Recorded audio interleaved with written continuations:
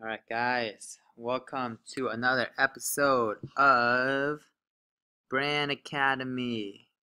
Okay, with your hosts, again, I am Mr. Wynn's twin. My name is Bran, and he gave me a short notice that he needs a video done for the new chapter you guys are on, which is on similarities. Okay, he told me you guys finished the first part of your notes, so right now we're just going to do the second part. Okay. So again, like usual, just like the last time, if I ask you guys to pause, please pause the video and attempt the problems on your own, okay? And so right now, I'm just going to read the question here. We're on the back side of the notes, right? And so let me get this full screen. So it says, determine whether each pair of figures is similar. If so, write the similarity statement and scale factor. Okay, so for number one here, it's pretty simple just by looking at the figure. Okay, so we kind of see how the figure on the left here, all of them are congruent. Okay, all these angles here, right? They're all congruent to each other. And so we know that the two properties be similar, right? The two properties in order shapes to be similar is one, all angles have to be congruent, and two, all, all sides are proportional. Okay, so these two statements have to be fulfilled in order for two figures to be similar.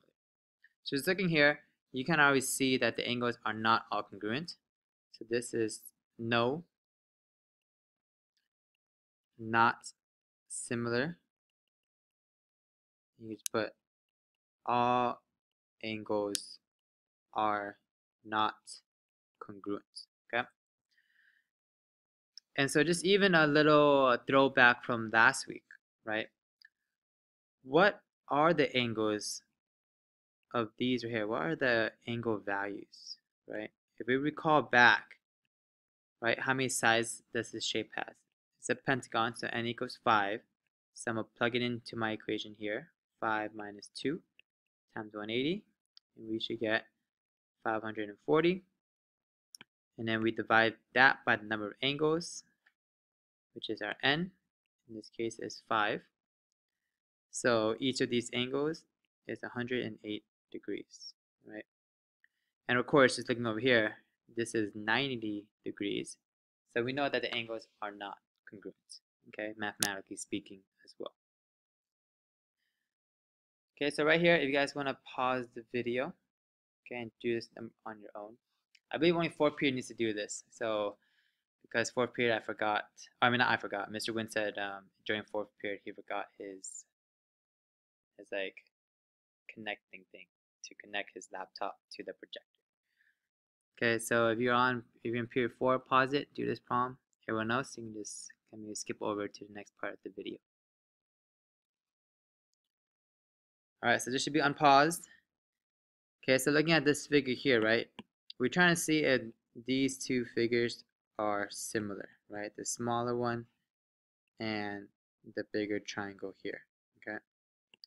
In this case, triangle SPR and triangle QPR, okay?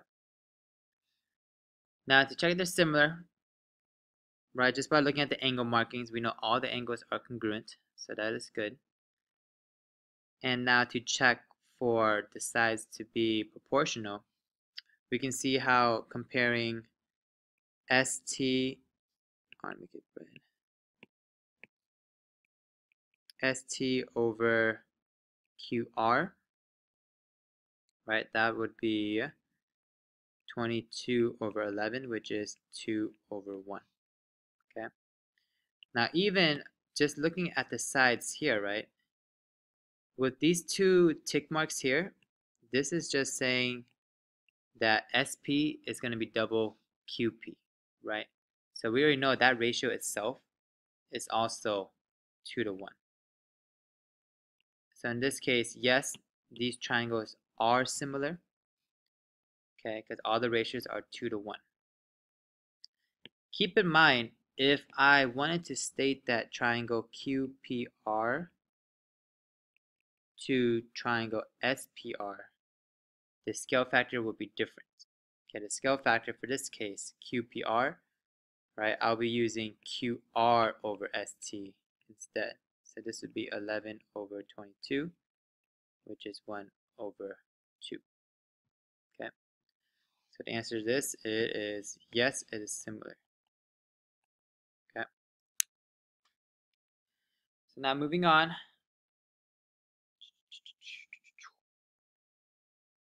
Okay, let's go right here. Okay, use similar figures. Okay, you can use scale factors and proportions to find the missing lengths and similar polygons. Okay, so now we're on to the why, right? Why are we using similar figures? What's the point? Okay, we're going to be using it to be able to find the missing sides of other shapes. Okay, so right here in this example, just right now, just kind of number this. The order is kind of weird, but just kind of make sure you go number 1 here, number 2, number 3, number 4. Okay, so you're given these two polygons, and they actually tell you, hey, these two polygons are similar. So find x and y. Okay, so looking at part 1 right here, it says use the congruent angles to write the corresponding vertices in order and similarity statement. Okay, so in this case, we can just match up the angles easily. Angle R is congruent to angle M. Angle S is congruent to angle N. And then angle T is congruent to angle P. Okay. Fix this. All right, and then the similarity statement that we want, it could be really, the first one could be any order you want, just as long as you match it up with the second triangle. So RST, that should match up to M and P. Okay. Okay, so part 2, this is where it gets important. Okay, what is the scale factor of triangle RST to triangle MNP? So again, RST, right?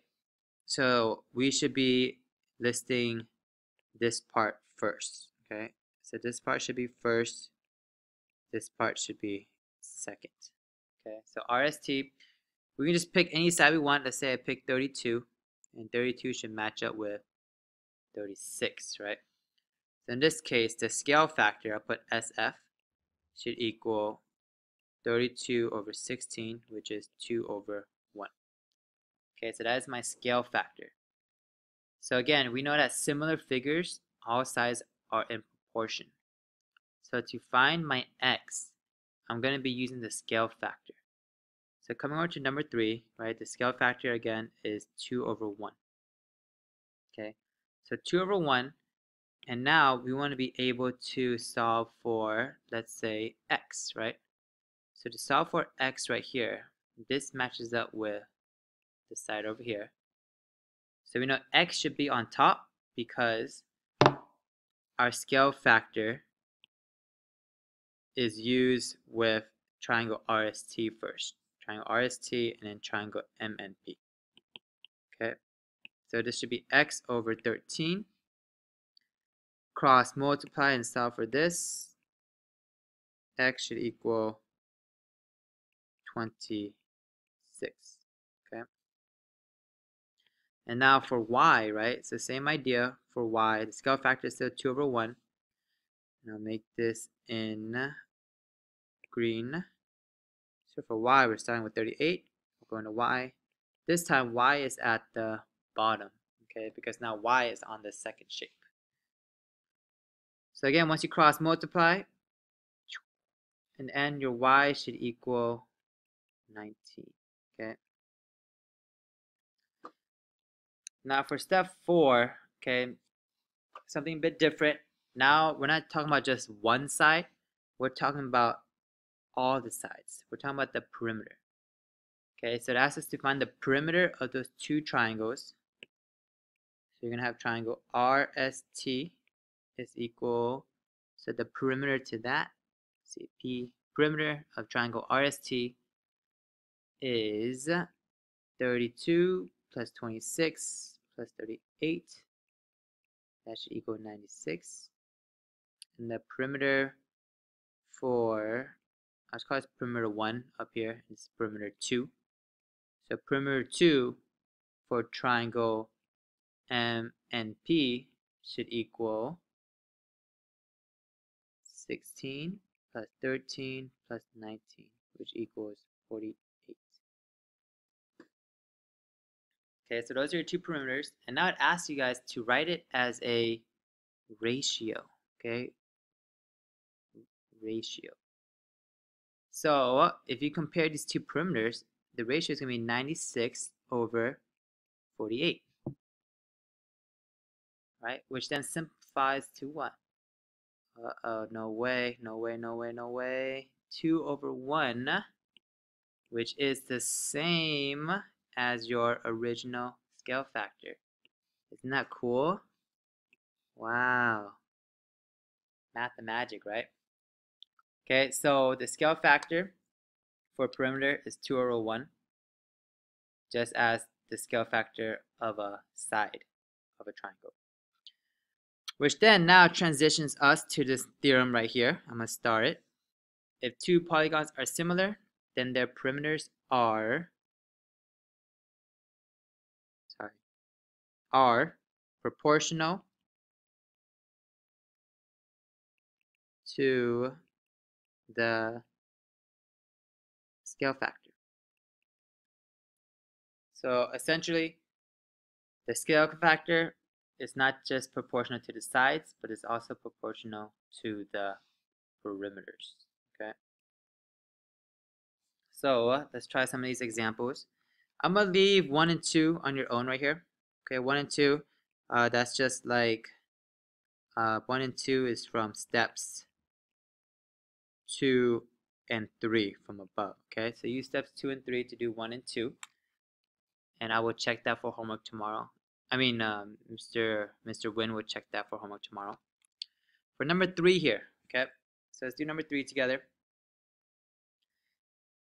And so it reads, if ABCD is similar to PQRS, find the scale factor of ABCD to PQRS and the perimeter of each polygon. Okay, so let's break that down. We need to find the scale factor, and we need to find the perimeter, okay, for each of the polygon. So this is pretty nice. We have a rectangle.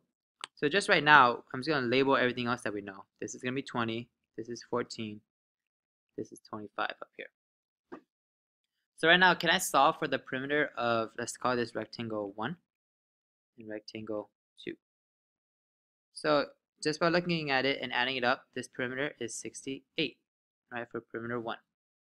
Okay, perimeter 2, we will solve for this. And let's see how we're going to do that. So right now, let's just look at the scale factor. Okay, we know that these figures are similar. So we're going from ABCD to PQRS. Okay, so I'm going to take AB and compare it to the corresponding side, PQ.